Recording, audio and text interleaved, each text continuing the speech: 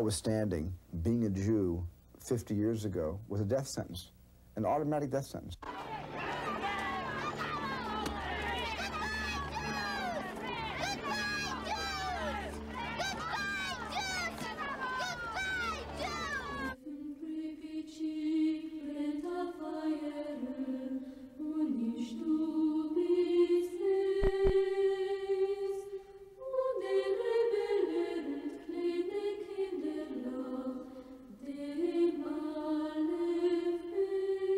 Film winning Best Picture is going to honor not just the memory of all the chaos and destruction and annihilation of a race of people during the Holocaust, but it is going to allow, you know, the film to be seen even more. And in that sense, it's going to, you know, open more eyes than otherwise.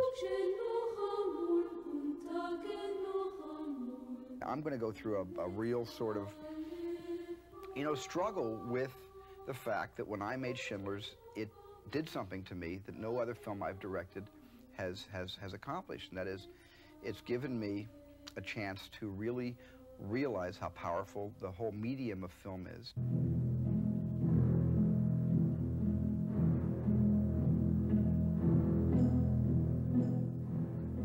I think I discovered in myself something kind of interesting years ago. I was very ashamed when I was a child of being Jewish.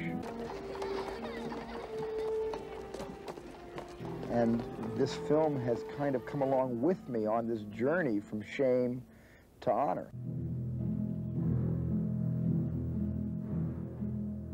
No film, no recreation, no documentary can ever recreate what happened.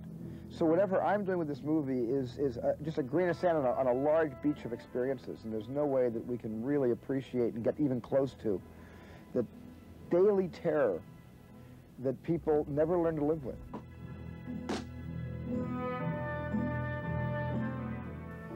We all feel the ghost. I mean, all of us sense the souls of those who were here, and just being here has made this movie richer and has made this movie, for me anyway, much more realistic. This is a very tough pill to take, this whole story.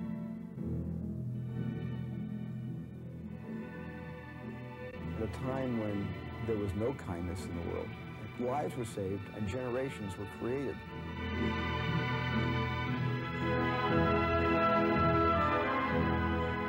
I wanted to make my mother proud to know that I was Jewish and I was my mother's son.